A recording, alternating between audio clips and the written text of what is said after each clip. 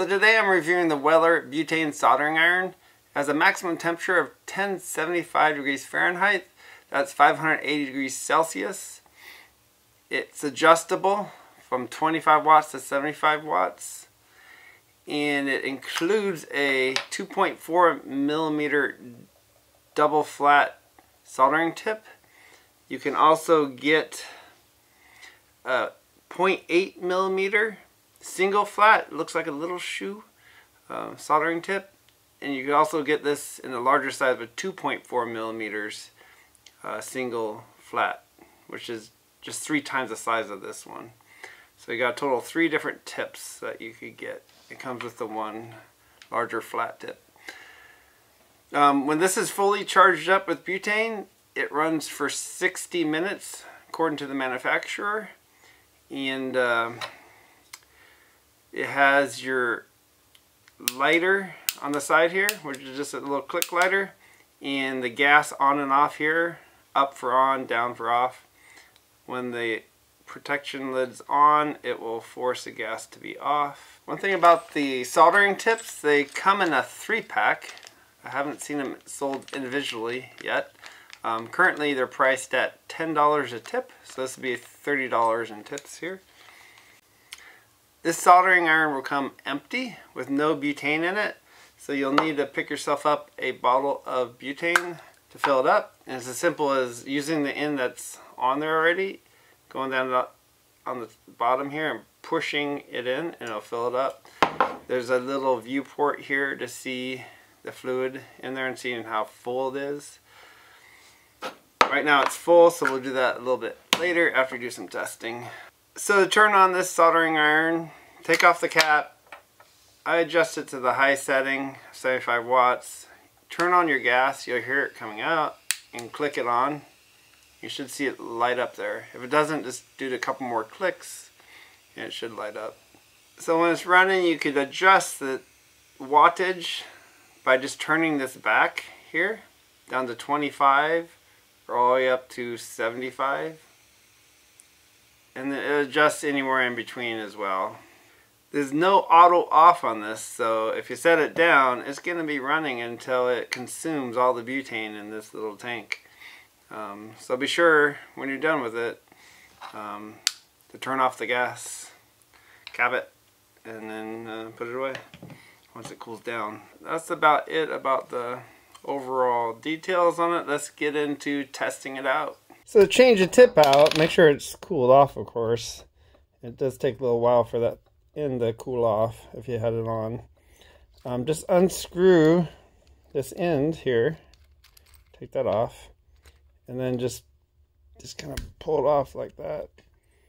You have 2 pieces here, and this will be your tip here.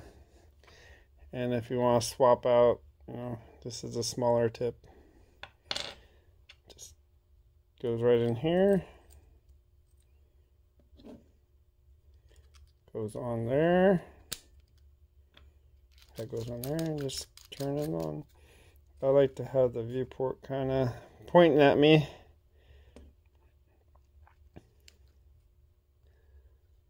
So when I turn it on, I can see it light up. So one more thing about the butane soldering iron is you can take the tip out, just put this tip holder back on and screw this on. And it could be a little butane torch. So I have the lights off so we see the butane torch mode. So turn on the gas, light her up. So there it is. It only seems to work when it's on low. If you go any bit above low, it will pretty much shut off on you. Also, it doesn't take much of a wind to blow it out.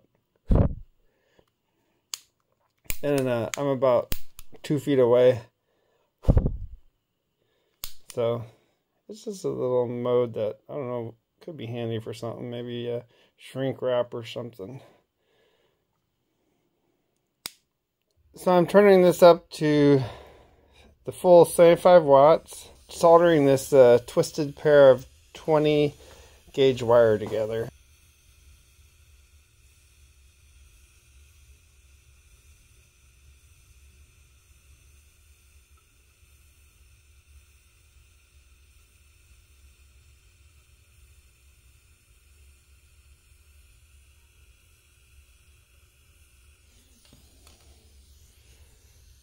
There you go. So I'll be soldering this 14-AUG wire together at 75 watts.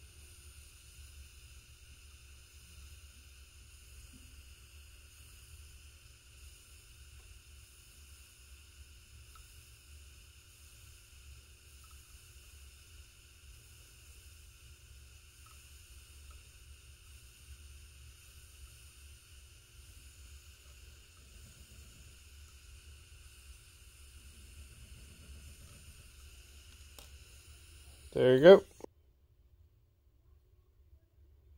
So here again at 75 watts, I'll just solder the end of this wire. This is a 14-AUG wire.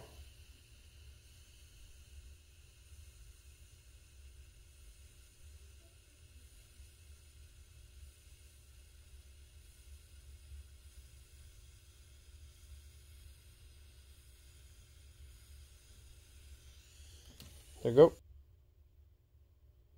So here's a very teeny wire, like 26-AUG wire. We're gonna solder that one. I have it at 25 watts now. Let's see how it does.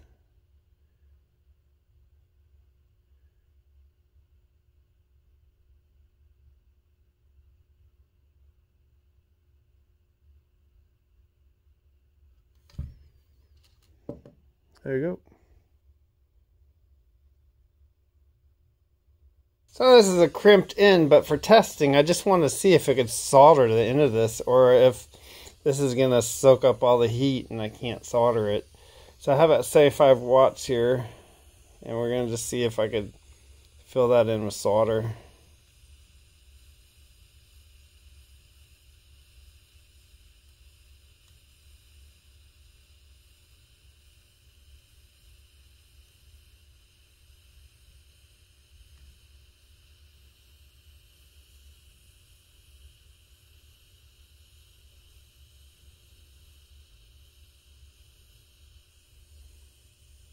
Yep, there you go. So I'm going to be soldering this PC board. Have it just set above the minimum.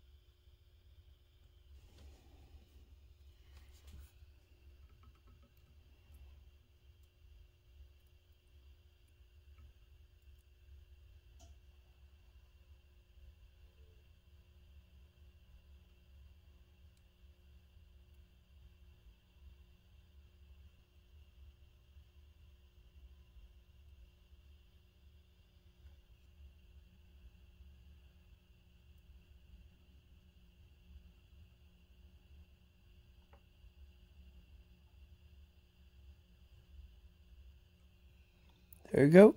So here's those ends of the pins soldered. I go here and reheat some of these pads for kind of like a close quarter soldering.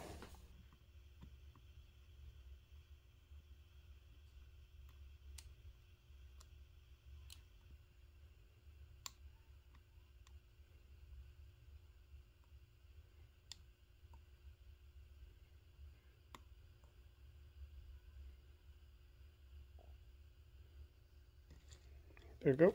So I'm going to attempt to measure the heat at the tip on low, and then I'll try high using this thermal gun.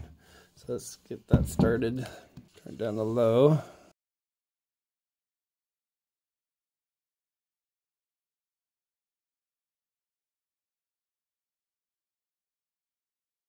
$500.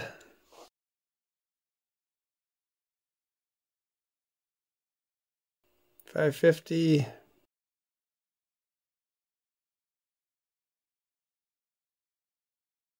Might be about 550 where it's settling out at.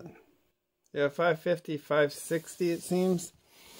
Let's turn it up to max.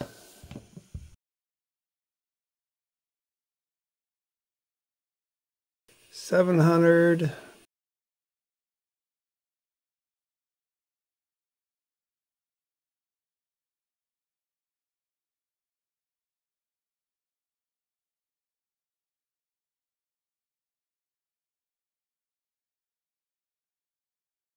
Looks like it's hitting 800 now. I'd say about that's how it's gonna get.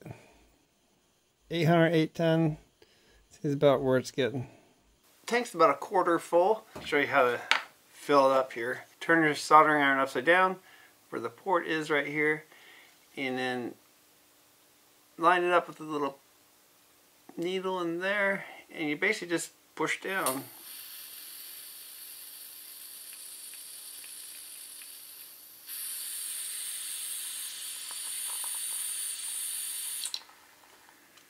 That's probably about as full as you could get it there. About 7/8, just about 1/8 of it shy. So my final takeaways on this is I love the adjustability of the heat from 25 watts to 75 watts. I like how it's really quick to charge back up by just filling it up with butane just in a few seconds. A couple things I didn't like was when it's on low, you can't even tell it's on, you can't hear it, you can't really see the light in there. And when it's on high, there's a lot of heat that comes out this hole. So if you're doing some close quarter soldering with the solder and the iron, heat will come out there and it could burn your skin. So you gotta mind to keep that away from your fingers when you're in there soldering. And I also wish the lighter and the gas, I wish they color coded these, like made the gas one red here, and then the lighter one black or blue, but because it's hard, you can't really tell which one's which. They look exactly the same except for a little tiny symbol. That's about it. So if you're enjoying this content, don't forget to give it a thumbs up and subscribe. Thanks.